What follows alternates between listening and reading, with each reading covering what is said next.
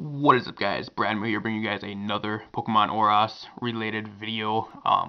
This here is basically just a video. I wanted to do this to tell everybody my opinions. Everybody's been up in arms about this. Smogon actually deciding to suspect test Hoopa Unbound. So I would like to give you guys my opinions on this as well.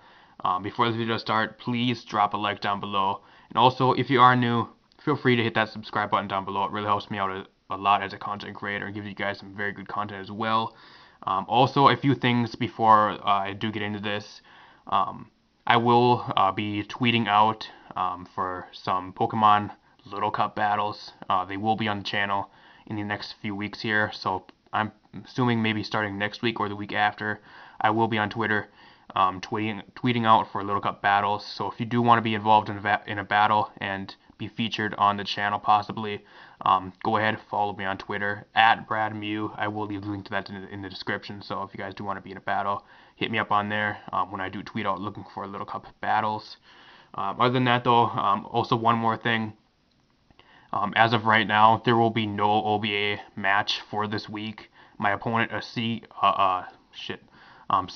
a Selgor, his 3DS actually is broken, so I'm actually getting a forfeit win right now. So there is a possibility we'll still be going to playoffs. It all depends if the person in front of me actually loses his match this week. I think he has to get better than a 5-0 victory to at least ensure himself playoffs, because right now he's at a -3 differential. So I think he is. I think he's 8-6. So I think he needs to. I'm pretty sure he needs to lose this week or something like that. I have to take a look at the. I need to take another look at the standings. But right now we are at a 1-0 for this week, putting us at 8 and 7. So I think.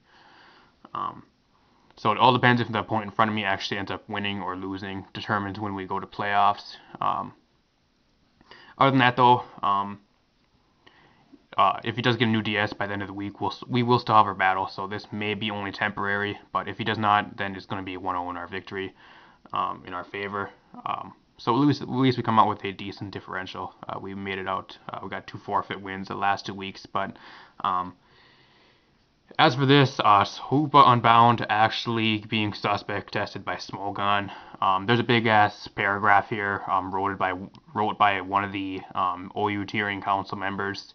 OU Tiering Council decided to test Hoopa Unbound this round. Its incredible offensive stats and extremely spammable stab, and access to a diverse physical and special move pool. Hoopa has risen to become a dominant force in the metagame since its release last year. Hoopa, in the versatile move pool, can viably run physical, special, and mixed sets, making it even more difficult to switch into when it hasn't been revealed. Hoopa can even access to extremely dark, powerful dark move, Hyperspace Fury, allowing it to hit through Protect and Substitute. This thing is actually a very, very big threat. I've been playing a little bit of OU on the ladder. The only thing that really hinders it is its 4 times weakness to bug. So any U-turners like Landorus T with U-turn, Tornadus T with U-turn, just Mega Scissor with U-turn, X Scissor completely destroys it.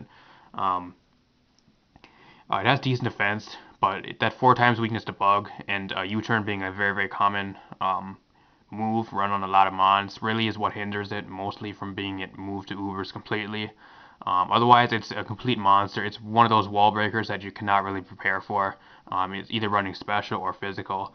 I really feel like it's something in the metagame that really needs to. It has a few drawbacks, but the drawbacks really ain't enough.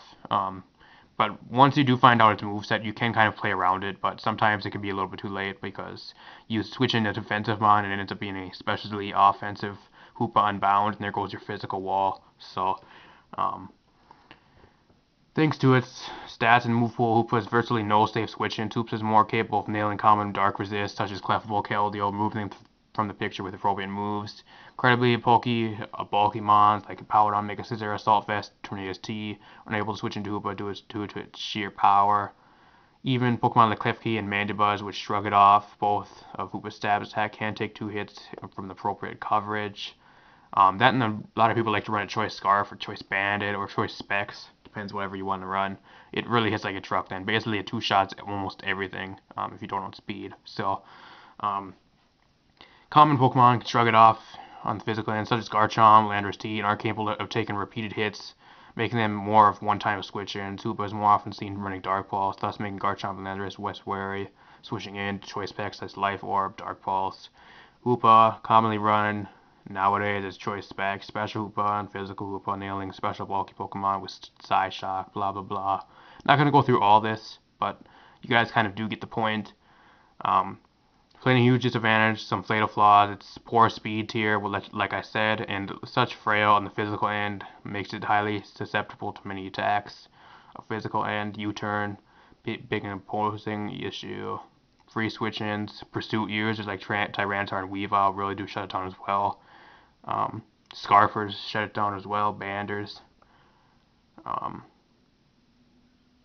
lot of other stuff about it. They can play around. The pursuit and stuff like that. So Smogon officially suspect texting Hoopa Unbound.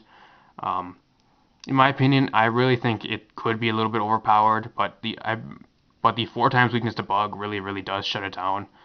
Then once it does reveal its moveset, you can play around it decently well, in my opinion. I'm not quite sure if it should go to Ubers, but if it does get sent to Ubers, then it just gets sent there, I guess. But I'm mostly neutral on this. I really don't care if it goes to Ubers or if it stays in OU, in my opinion. You can deal with it some ways, but if it goes to Ubers, then I guess it goes to Ubers, in my opinion. I really don't care. I never really use it too much anyways.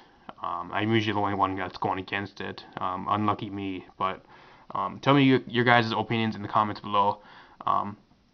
Do you think Hoopa Unbound should be sent to Ubers and actually banned?